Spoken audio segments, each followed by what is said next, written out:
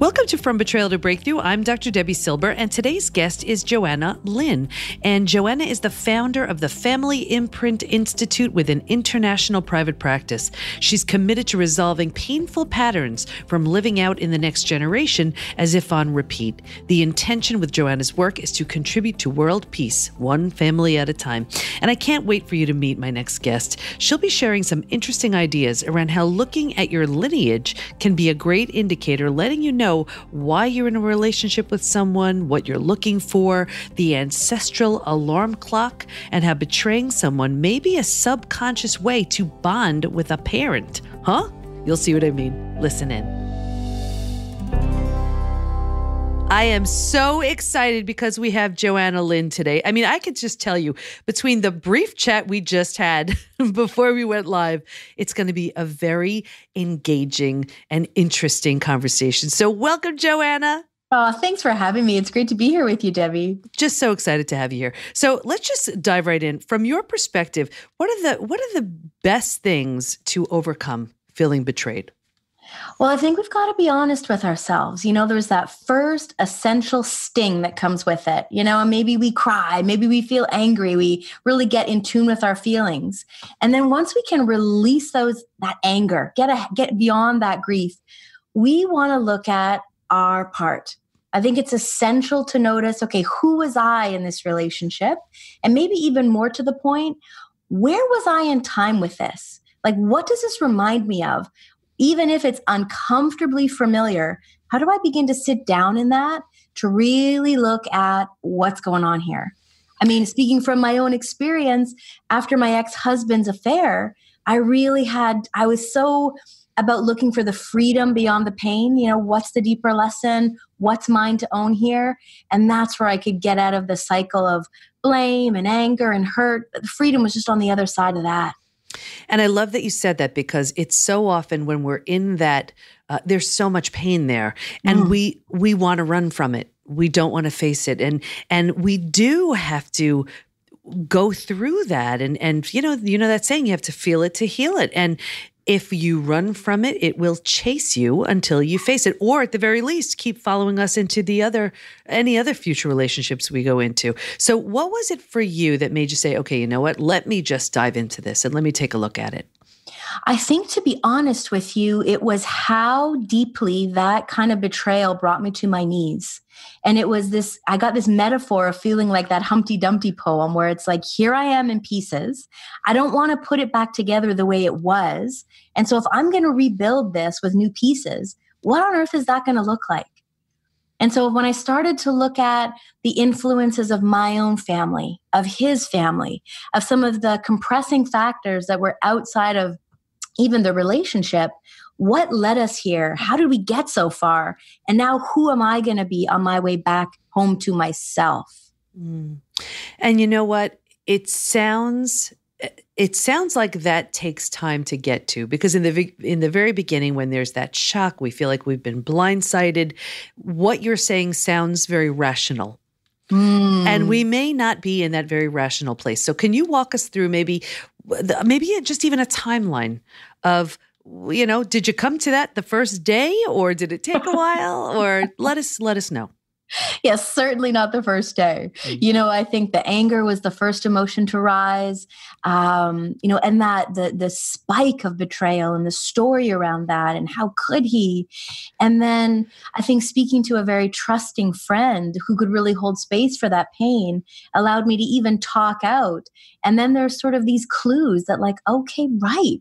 Even 2 years ago, there were thoughts in my own, sense of something's not right here, things are off on both sides. And now that is years in my past, I really recognize, especially when I'm working with clients, is the reminder of these days, these things don't happen out of nowhere. There were sort of clues, if you will, looking back. Yeah, hindsight is 20/20, as they say, but there was a lot that could be noticed and really clues to the demise, if you will. And so once the anger subsided a little bit, the grief took hold, and then this concept of, I never want to find myself in this situation again. So what's my part? And I had to get really, really honest with myself. And the part where you say, "What's my part?" And I think you sort of alluded to that some of that takes looking at your family, his family. Talk to us about, because I know that's a lot of your work is taking a look at the families. Where do we look there? What are we looking for? Whenever I've got couples that come into my office, the first thing they want to tell me is what he did, what she did, or even recovering after an affair, like my own story. We want to build a case against the other. And the truth is, they say 70% of what goes on in a marriage has to do with each other's family of origin. But I can tell you, the more years I'm in this work, the more I'm convinced it's a lot more like 99%. And so the unconscious relationship we have with our same-sex parents, so for women, it's their mom, and for men, it's their dads, what we feel like we didn't get enough of from them, we unconsciously project that onto our partner. So if dad was always behind a newspaper and the current version of that is husband's always on a device or traveling for work, we really feel it even more than just yet another business trip. There's this feeling of, you're not there for me. No man has ever been there for me. And so we tend to paint our partner with the same brush for what we didn't receive enough of as a child. Mm. And are there any stories that come to mind that you can share? Of course, not names, but where you can share how this absolutely expressed itself from one of your clients, and that was their same-sex parent? Yes, absolutely. So I worked with a client, and sadly, she lost her mom to alcoholism. She would have been in her early teens, so like 12, 13, such a precarious age to lose your mom. And she fell in love with a man who was addicted to not alcohol. Sometimes it doesn't look the exact same, but to other things, work, even video games, just this kind of numbing out where that sense is, you're not available to me. And so a lot of the things that she would begin to sort of blame and explain about what was going on in her marriage was the exact same language she had used to describe what went on for her as a child. And so it's so common in my work, we call it the primary scenario. So the things that we felt, the things that we experienced, they actually live out again in our marriage. And until we can take an honest look that, this actually isn't a relationship issue, this has to do with a piece that I need to look at. My partner was just kind of really showing me where that live wire in my body still exists. And so if we can begin to look like our partnerships more in that lens, there's so much more healing available for us. We don't take it as personally. We don't get as hooked. And the most important thing is we get beyond the pattern. Mm. And you know what I love about that? I remember reading it was such an amazing book right when I needed it. It was called Radical Forgiveness. Mm-hmm. And Colin Tipping, I believe. And it was that people show up, and here it's so easy to get angry and upset and furious at these people, but they're showing you or giving you an opportunity to see what still needs to be healed. So it sounds like in this scenario, here it is, this client of yours, her mom, was obviously not doing what she needed or giving her what she needed. And then here's her husband giving her an opportunity to see what truly needs to be, what she needed in that case. So what happens when we get triggered? What do we do? What do we do with that? Well, I think any one of us can lead these ideal lives with peace and harmony, or we're sitting on top of a mountaintop meditating away. And I think the true test is getting into a relationship and kind of we begin to see what's going on within ourselves in reflection of how another person might trigger us or might push our buttons. And so what if we could self-reflect on what that means instead of self-soothe? So for any of us reaching for, okay, I'm going to bury myself in work, or I'm going to down a bottle of wine tonight, or I'm going to, go out and just complain to my friends, because that can be another way that we distract from our own self-responsibility is, everything's out there, everything's somebody else's situation. And so when we are triggered, I was reading a book and the line stuck out to me. It's like, where am I in time with you? In this argument where I dig my heels in and I get locked in my position, am I that angry teenager? Am I that toddler that's having a meltdown? How do I really look at what's being triggered in me by what's been said over there so that I get to get myself out of this triggered place, not waiting for the other person to say sorry or acknowledge their part. My gosh, we could be prisoners of that for ages if we're waiting for the other side to have that kind of acknowledgement. Yeah. So this is really about taking responsibility. And, you said about getting into relationships, and I just want to just unpack that a little bit, because there's the getting back into relationships, because the truth is you see what shows up and you see who you are and what you haven't healed and worked on when you are in a relationship. But I also want to caution, the listeners not to jump back into a relationship too soon. Do you agree with that? I do. I think we can really notice how we are in relationship with how we are in our friendships. Who we are in our family is how we come to work. You can even notice it in your colleagues. I think that until we've really recognized, this was the part I brought in to the relationship that kind of exploded in front of my face, we're less likely to recreate that in the next relationship. So how do I look at those discerning factors? Sometimes I think through the heartbreak, do we really learn this is okay for me in relationship and this is an absolute deal breaker? And sometimes we need enough space and time to let all that discernment come to the surface, so we're not rushing back in the guise that we'll learn more about ourselves on the way. Sometimes we've got to take care of that tender heart of ours. Oh, absolutely. That's so true that you're saying that. And I really want everybody listening to understand that when you're out of a relationship, or when there's been a crisis or some kind of trauma, it's such a beautiful opportunity to heal what needs to be healed and do the growing that you need, so that when you feel ready, you're not playing in the same pool anymore. You're resonating at a very different level. You want something more because of what you see now so clearly. Oh, right. Exactly. I think my greatest growth period in life was after my divorce, 2 full years of really understanding and reading books. A book that really stuck out to me at that time was Spiritual Divorce by Debi. Oh, wow. Before okay. getting in my relationship now, we just celebrated 12 years together. Mm-hmm. And so I was diving into a different pool, well said. Yeah, wonderful. So what were during those, let's talk about that 2-year period. What were some things that you were working on? Was it a conscious thing? Like, I want to make sure that I feel, a certain thing, or I show up a certain way? It was a conscious thing. I think even just who I am as a person, I've always been really curious about, why we're drawn to certain people, or, why certain habits are so hard to break. I'm very curious about people by nature. And so it was really motivated by the pain of not wanting to be involved with somebody that betrayal could happen again. Or certainly this noticing friends who are struggling with co-parenting with someone who had such different values. So for me, it was very motivated about what could a healthy relationship look like, so I don't go down that same painful path. And for me, that's really how I stumbled across the work I do now, this concept of all that we inherit from our family of origin, this intergenerational imprint.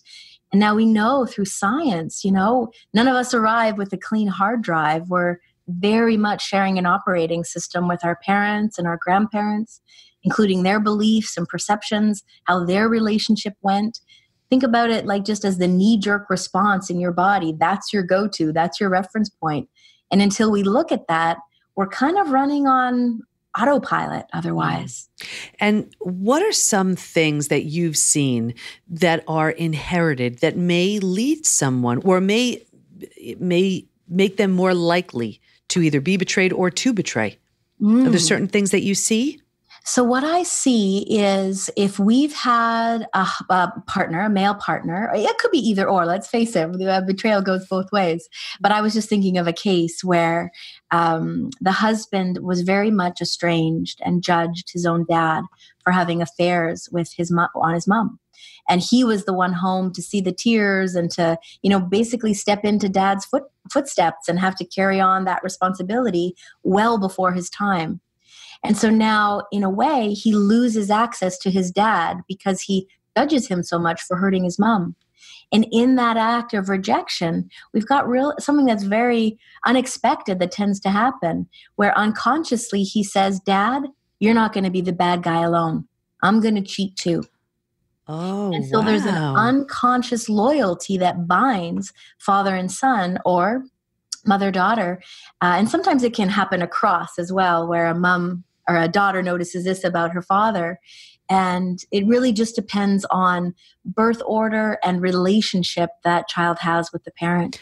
That is so surprising because my initial, thinking to that would be, wow, I see how much pain my mom is in. I would never do that. I would never do anything to cause that pain. But you're saying it's a way to bond with the father. It's unconscious, highly unconscious. And what we reject, we embody.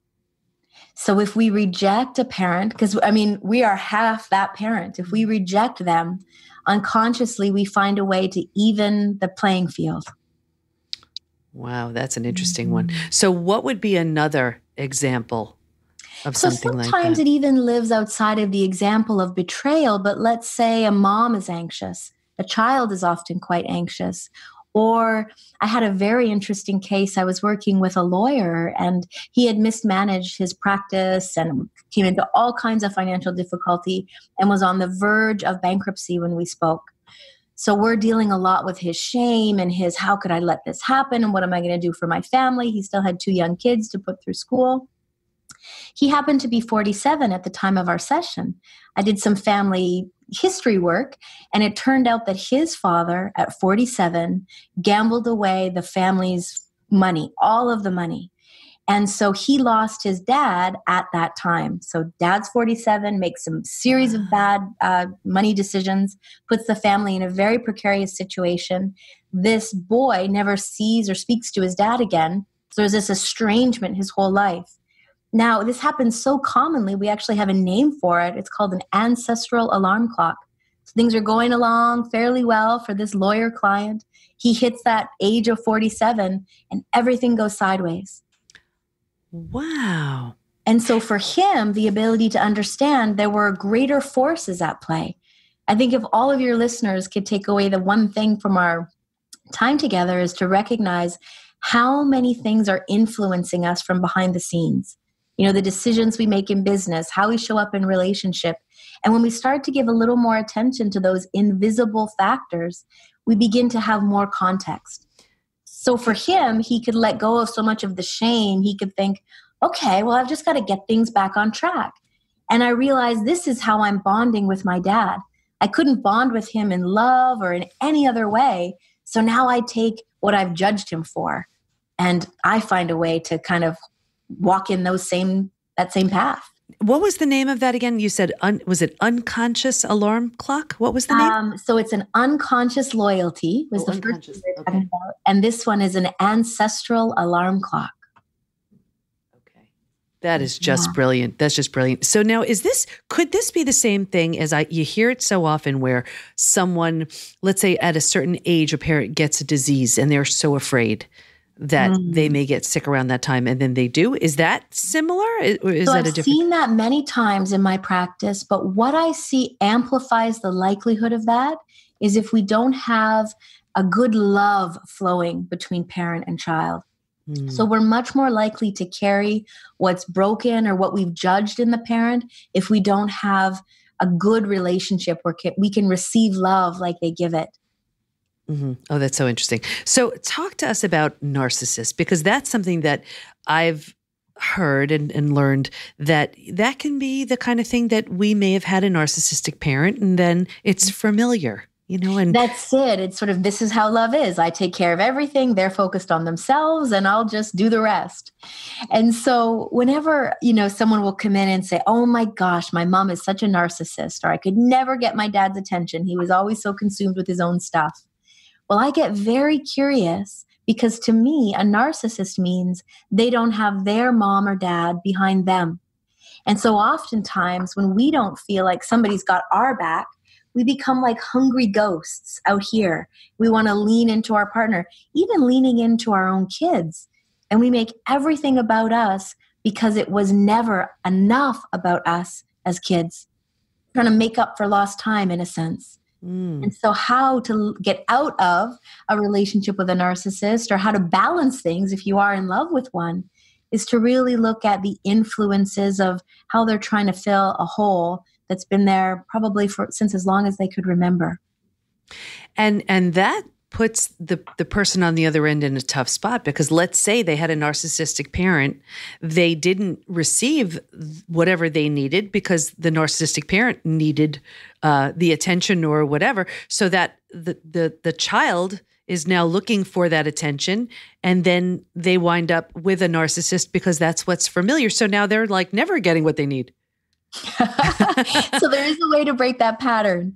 And so if you find yourself as a listener with narcissistic behavior, my invitation for you would be to start noticing, what is it that I can give to myself?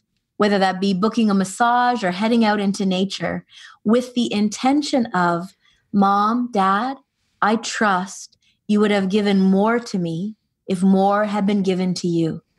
And then every time I can give that to myself, that's how we'll stay close. That's how I really live in gratitude for this beautiful life you've given to me. And I stop expecting you to give me anything more. I now give that to myself because I know best what I need. And then it's more in our conscious awareness, and we can stop that leaning into others, expecting that they will pick up the slack.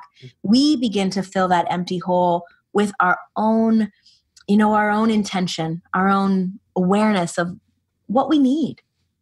And that is just wonderful advice with a parent where we're just not expecting. What happens when we're co-parenting with a narcissist and we do need them for certain things? Let's say just help with the kids. What do you suggest then? That's a very real example. I deal with that a lot in my practice. And so I think the best place that you can come from when you look at your co-parent who may be a narcissist is to look behind him. So what are the influences? What do you know about, your in-laws, your ex-in-laws, as to what shaped him to be the way he is? The more compassion, the more understanding we can come from, it actually has the ability to grow our patience. And we're doing this not for the ex, we're doing this for our children. Children do best with equal access to both parents. And the last thing we want is our children to be on our side against their own father. This is a huge detriment to kids and amplifies the likelihood that they'll show up in a similar relationship. And so I'm gonna stop you right there. That is so powerful, because it's so easy when we're angry and we've been hurt to just, we may very likely be telling the truth. This is just what happened. But those kids listening are hearing it from a very different lens, and the damage that it's doing to them. And they don't, with all due respect, deserve the truth of what's going on in the marriage, because it's none of their business. In the best way possible, I say that. This is where they receive the gift of their life from. This is not for them to say, Mommy's right, or Daddy's mean, or Mommy's crying.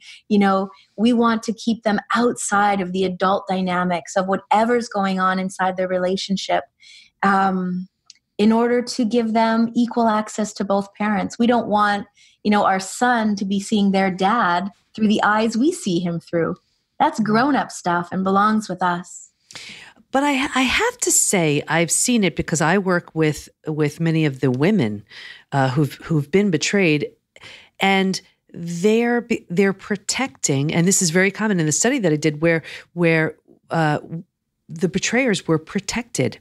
And what I saw repeatedly was the women were so sick. They had so many physical symptoms because they were all alone in this and carrying this burden.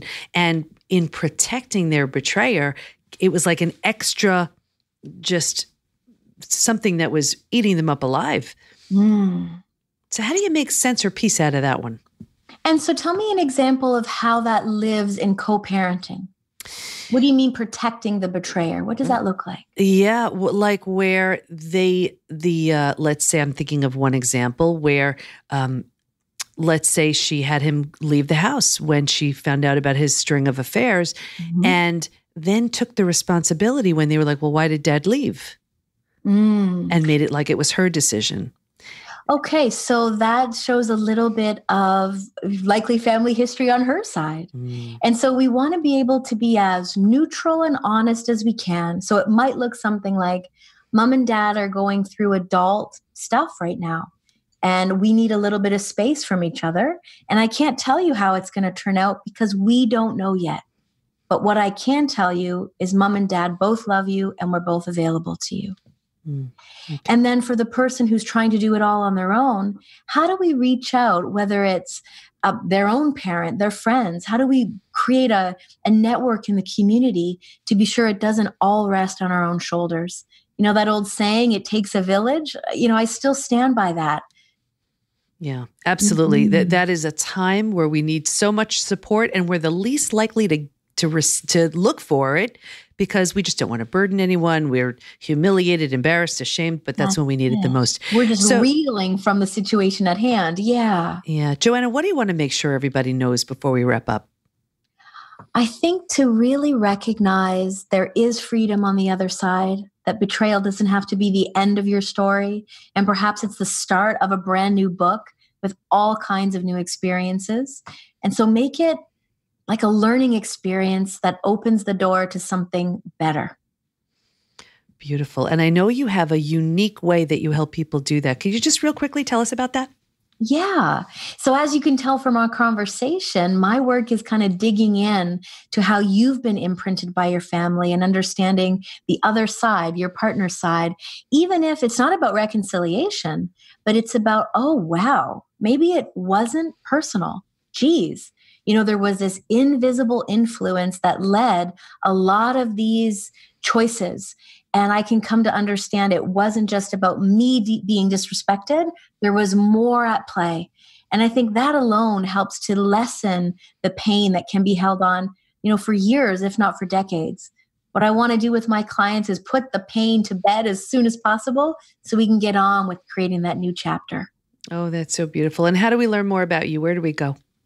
Well, certainly visit my website at www.johannalynn.ca, and it has a unique spelling. If it's okay, I'll spell that. Please do. JohannaLynn.ca, because I'm over here in Canada.